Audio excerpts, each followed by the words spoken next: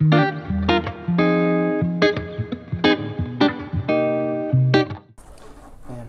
all this fiberglass and the imperfections brings back traumatic memories of the Cobra and long days and nights sanding forever and ever. Anyways, traumatic. It's a job, I guess. I thought you loved it. Not body work.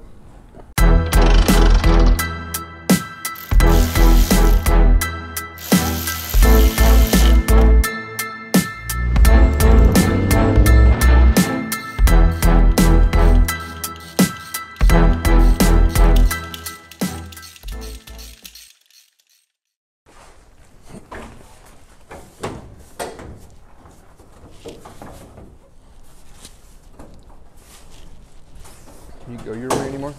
Yeah, come this way a little bit. Right about there. The bottom side needs to come in a little bit, but we can get that the bottom out. side will adjust. How's that top? That looks pretty. Top's pretty decent. I need to come a little more. Okay, close enough. Go.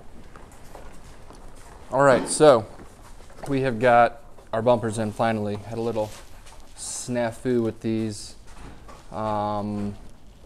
They came before Christmas, just in time for us to work on, to get the body work done, you know, early January, but they came and got damaged on the way. They were just, you know, too far gone.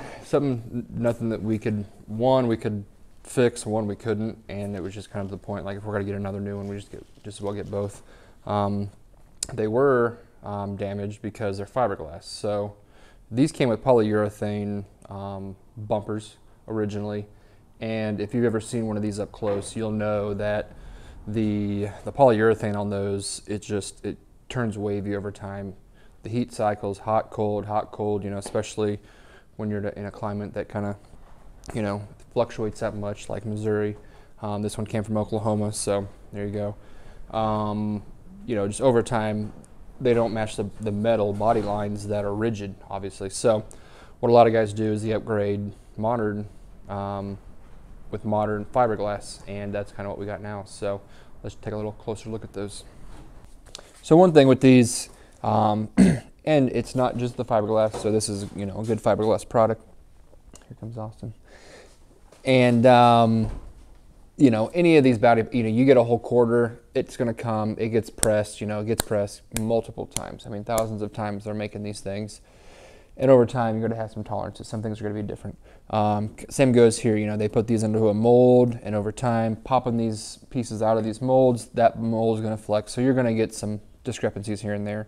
So that's kind of what we found here. Overall, not bad. You know, gaps kind of good up here, little thick here. We'll have to build up with some fiberglass. And then cut out a little bit here.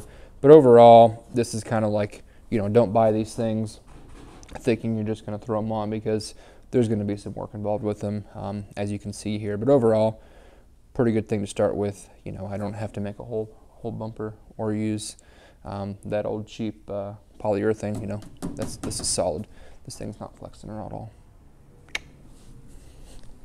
All right, so here's a little bit of a closer look on the differences of why we went over to fiberglass from the polyurethane. So first off, you know, you knock it everywhere. It's pretty solid.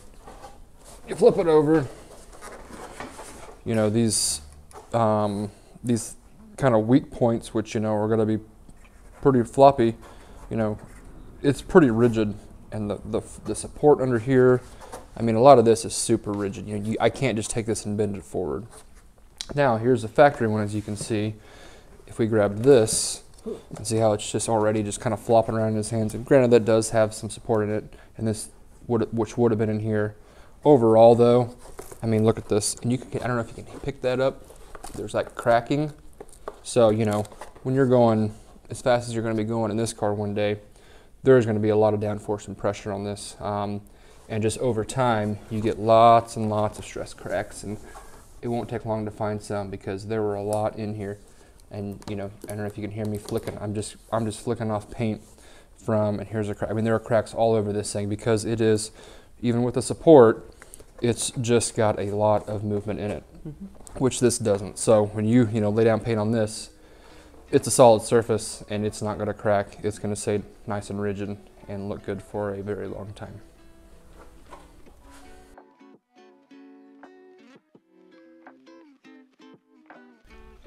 So right now, Austin is putting on the tires because we've pretty much got the rough in body work. This is mostly ready for that initial high primer build. We've got the metal work done, the build parts done. I've got these bumpers. They weren't too bad. The back one needed more work than the front one, but you can see here this body line's pretty nice. Had to do a little fiberglass building, a little fiberglass work, and then once I got done, I got them where I wanted them. On the inside, you can kind of see overhang here. I reinforced the back with this body line that we wanted.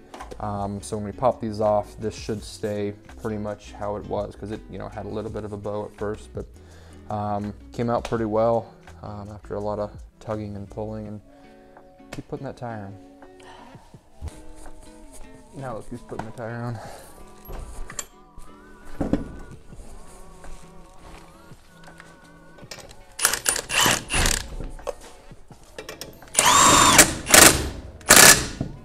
The other side on if you want.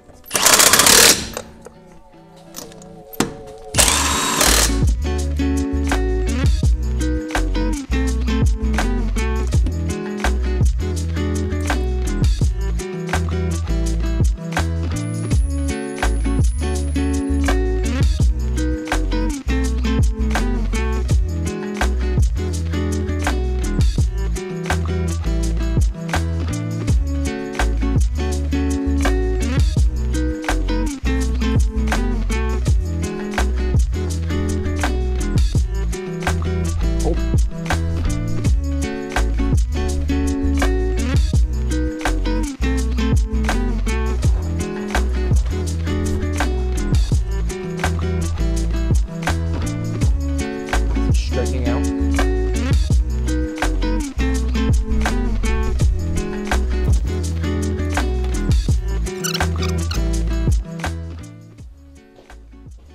Things are pretty like cars, huh? Yeah, there's no engine.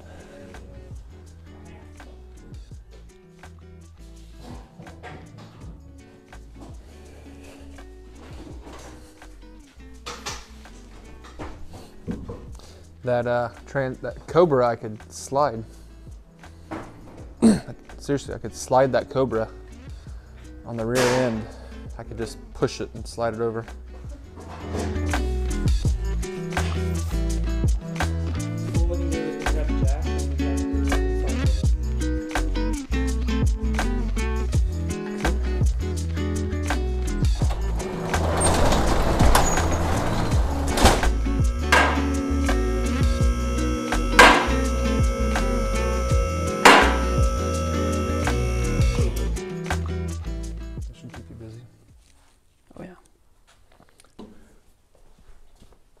So what we're going to do here is, the reason we moved it over here and got it on this lift, is we're doing the undercoating now. And what we're going to do is come in here with just wire wheels and lots of sore shoulders and arms to take out a lot of the buildup over the years, which looks like it's had some work done at some point under here, because the original red has been covered up.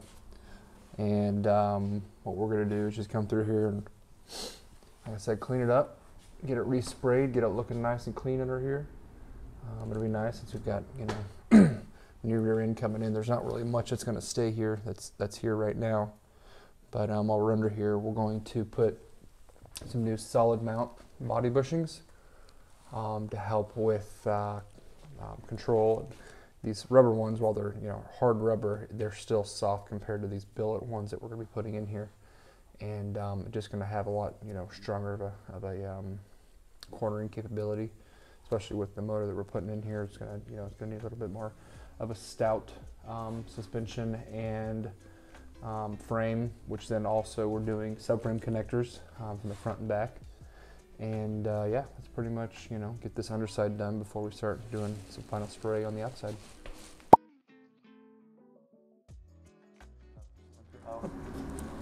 All right, so good news and bad news. Good news is the underside is pretty well ready. Some spots here and there, thanks to Austin. While I was in Arizona for, man, it's too dirty. While I was in Arizona for Barrett Jackson, he was able to get this all cleaned up for us. And as you can see, the bad news is that we have quite the mess over here. It is everywhere. You saw the pile, and that's only part of it.